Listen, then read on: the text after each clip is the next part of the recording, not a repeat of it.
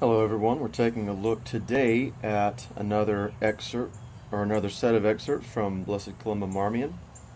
He's talking about a continuation from our past episode on sanctifying grace and adoption, and we're continuing along those lines. We're looking at what the incarnation has to do with that and what the impact the incarnation has on that sonship. He says, Adam received for him and for his race the grace that made him a child of God. But by his fault, he lost that divine gift for himself and for his race too. Ever since his revolt, we are all born sinners. That is, all of the race of Adam, deprived of that grace which would make us children of God. We are, on the contrary, filii ire, enemies of God, and by nature, children of wrath. Filii ire, children of wrath. There you have it. I took note that what was lost in Adam is elevated in Christ. And what was lost? Sonship. It's sonship that was lost.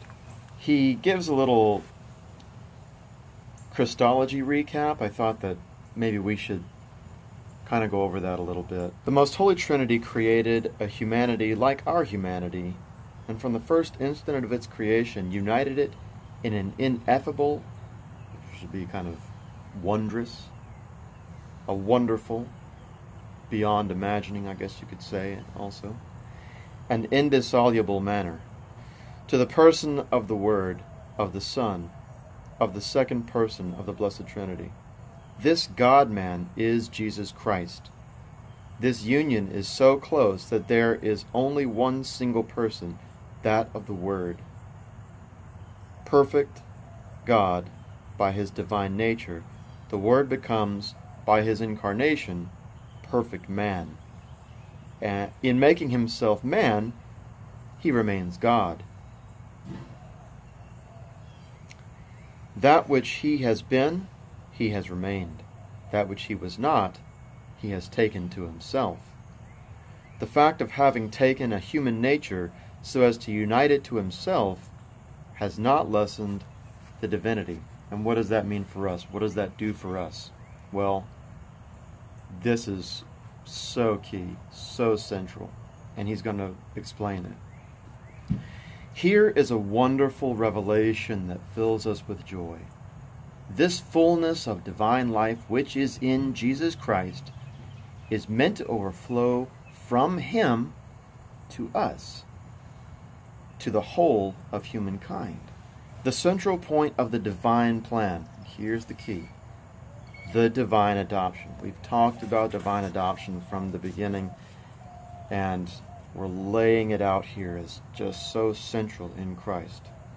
So it is not simply that the Father has from all eternity chosen us. The Father chose us in him before the foundation of the world. And that's a quote from Ephesians 1:4. We are sons like Jesus, we by title of grace. Remember grace? The free and undeserved gift of sharing the divine life? We by title of grace, but he by nature. It is through Christ that we enter into the family of God.